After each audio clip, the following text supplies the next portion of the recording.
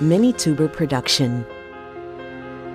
We specialize in intensive production of mini-tubers, free of diseases and viruses. Through the plant tissue culture, mini-tubers are produced from open and protected varieties, using an innovative process, so that these mini-tubers are used to produce high-quality seed potatoes for local farmers and export markets.